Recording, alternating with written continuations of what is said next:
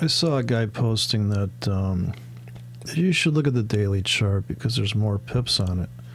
Yeah, there's a 900 or roughly 800 pip bounce in the euro dollar here.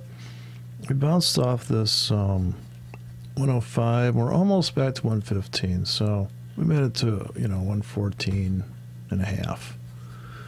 So that's where we're sitting right now. And so it's been a classic pattern. And of course, hindsight's 2020. And but who couldn't see it coming, right? All you had to do was draw a trend line on close, but not on high and low. When you see people draw trend lines on high and low, it's as if they drew their trend lines on a tick chart or a 5-minute chart compressed. So if I go to a 4-hour chart from this is the daily chart, and when I do this, it's going to scramble it, right? Now I have to zoom way out to get the same structure. Now this is almost a typical chart for people to post, is literally the whole drama of this currency. But I don't think it really matters too much if you're trying to make 50 pips or 5 pips or even 200 pips. It doesn't really so much matter if you're trying to make that, because here's the daily. So what does all that mean? And I saw a guy ask on a forum, oh, gee, who's got the best historical data? If you're going to pull the trigger once every 6 months, all right, you're going to want to know when that euro gets to 105. You're like, yeah, it's kind of good. I'm 300 pips stop and that poppy and walk away. Now, I got here as 100 pips stop. All those dotted horizontals are 100 pips. So, here's the 4-hour. And as you drill through these time frames, you have to ask yourself, what time frame am I going to trade? And even at that, I'm still going down to here. Because all these other lines just aren't going to matter a hill of beans, because for me personally, this is the whole trading day exists right in here. These are all the trades, and these are just, this is kind of no-brainer trading in here. Now, you want to get into stuff like, here's the weekly. Wow. Well, yeah, sure, it's in a downtrend on the weekly. I should put a 50 period moving average on this thing. I'm sure it's going to look like this. I mean, you'll see some guy post, oh, euro's in a downtrend. Obviously. It just retraced about 800 pips. So, could you have bought that? Sure, why not? Right. Here was your, this is your bottom you're projecting off of. Are we going to make it back up to this other price? Definitely, definitely going to attempt it, right? Another guy posted, oh, those trajectory lines don't mean a thing. Really? Well, the market's totally in shock when it moves that hard down. It's like a natural phenomenon. It's like, does the market bounce? Absolutely. Can it bounce higher than it went down? Absolutely. I mean, who hasn't dropped something and had it splash back at you so far, hit you in the face? You're thinking, really? That was, God, I just didn't drop it. Yeah, because it's the way it hits, and so yeah, sure, why not? Now, in the weekly view, take this trend line and copy it. And got to cue it up to the close, though. You wouldn't want to draw it like this. You see people draw it like that, but this doesn't work. And now you're going to find the lowest and hang it there, right? And then you're going to find the next peak, and you're going to hang it there. So now it's a valid line. See, this bottom became a top, and if you're placing orders right here, you're getting filled, and then some, right? If you're not getting stopped out. So your order placement is based on the closing price. You can fine-tune it, take it on another time frame. So you're always entering on close, always. I mean, this is what candles are doing. You wouldn't have a bullish candle unless it was closing up and down. But all the zigzags and all the important information is in the fact that at the end of the day, that's always a great cliche, at the end of the week, this bottom becomes a top. So, obviously, you want to sell here at the end of the week. But then you would say, well, look, it went higher and it stopped me out. Okay, well, then you could always put your sell stop below there and risk even more. If you sell here and you turn on the 100 pip grid, you could see that, see you had an order here. Sure, you got a 100 pip stop on that puppy, right? Or you sold right here on close, which is actually up a little bit off of the round handle. And amazingly, it closed a little bit up right there.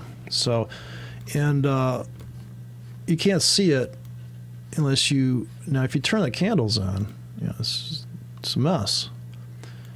And so this is turn everything off. Just turn off the wicks. Right?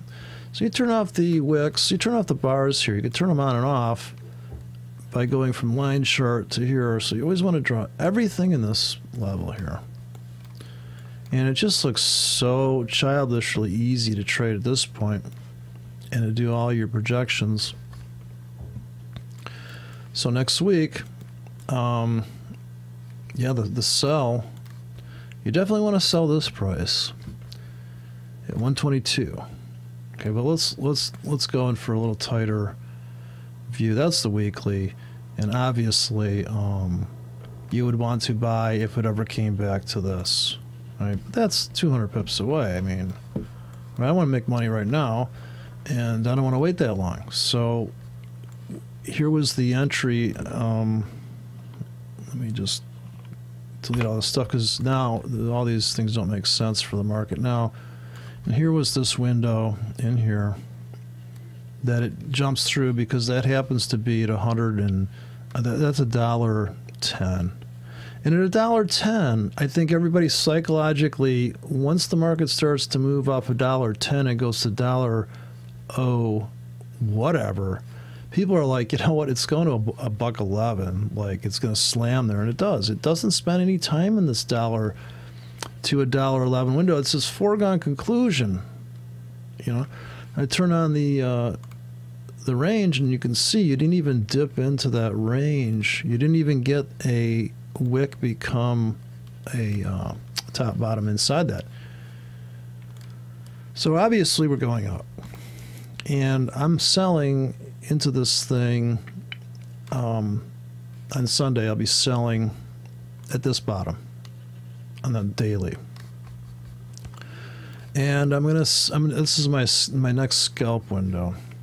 So I believe that the market's going to enter a scalp window that's up in here like this. Now I'm going to go to the 4 hour, and on this I'm going to have to zoom out one level because now I'm only worried about, let me just zoom back in. So I'm only worried about is the current projections and where my orders are going to go. And it's quite a bit of order placement to reduce your risk. So it's one thing to say, oh, it goes up there, I'm going to sell. Another thing to place all those orders and go through the tedium of, so I'm going to break out this channel guy, and I'm going to build my channel to the future, and I'm going to copy that. So everything's off of close. There's no wicks, no shadows. And then hold down the control key while you're holding on to that. Copy it over. This also lets you validate that this is a valid cadence to this market. When the market goes through an explosion, now you can zoom out and see if it keys up. So it keys off this double bottom here. You don't need a Gartley, you don't need a fib, you don't need all that garbage. You can have it on there if it makes you feel better, right? But it's just pure feeling. The truth is that right now you could say it's overbought. So where are the sellers going to come in? They should come along the top of this channel, but they're going to bob in and out. You're going to make money by placing orders, like for instance here at this bottom. You're getting in here. It's very tight. So you have, this is 100 pips on each of these dotteds, and your order would have been to buy the retest of this. It's that simple. You have buy limit here. Or if you wanted to be riskier, you could put a buy stop above this guy here. But you kind of got to jump on it because it closed up there and then it's on its way. Or you put a buy stop above this, which is just too risky for my taste. And then you have to put a sell stop here if you're wrong. So you're risking about 80 pips. Whereas if you put a 20 pip stop in, or a various like 30, 20, just a whole array in here, you would have an entry, say here, that doesn't get filled, but you have another order here. So you have a cluster order spanning, say, 40 pip range. And some of these are break evens, and some of these are better than that. And better than that would be to make, so you're risking this, say this is like, say 20 pips, and here is your take profit zone. Is going to say this much, right? So you definitely cleared that, even if you got in on the stop entry, which is kind of scary because technically they stopped you out if you got it in this fractal. And I saw Bill Williams do this once, and I just said to him, why aren't you getting in at the other turn? You know, of course, how thin are you going to slice it, right? Because this is the 4 hour.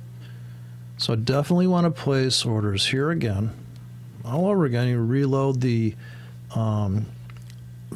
gun.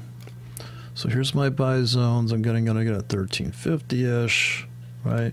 May not come back there, but you're just gonna place an order there just the same, because you could you typically come back to this top, and then this is the big high drama breakout, and it would break this channel temporarily because it's still in the 4 hour chart here. So you can make the trade wind speculation that this is the counter trend. This peak here, it's taken out, and this is the pace at which you're counter trending.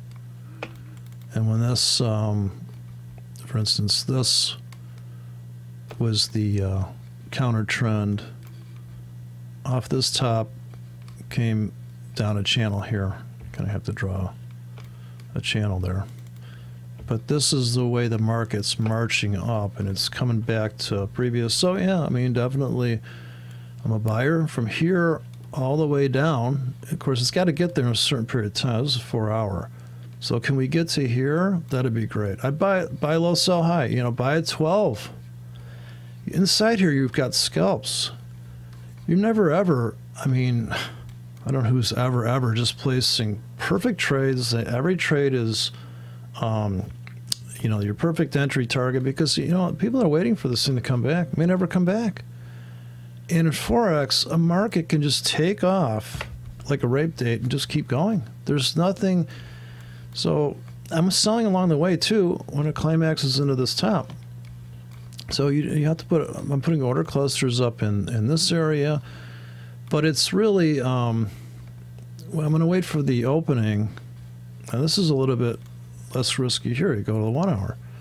So you can obviously see this double bottom with the, you know, this window here, this double bottom. They come in, they grab the shorts, rip it north, and this is pure auction right here. Even when I took out that level, came into this area here. But this a lot easier to connect these dots than it is to have this on. Sure, you can put that on to kind of back test your entry. You're actually looking at the like, look at this window here, and really take a look at that crazy. Now a lot of this fooled a lot of people. Oh, it's going up, it's going down. Yeah, we'll turn on the range there and just see how absolute. Now, when it comes down to a narrow bar, we're getting close to entry, but certainly can be buying here. And if we do a free fall into here, this is a rich buying area, and the selling area is obviously at 115. Just kind of stupid, just above 115. For scalps and for a pullback into what would be the last known high, right there.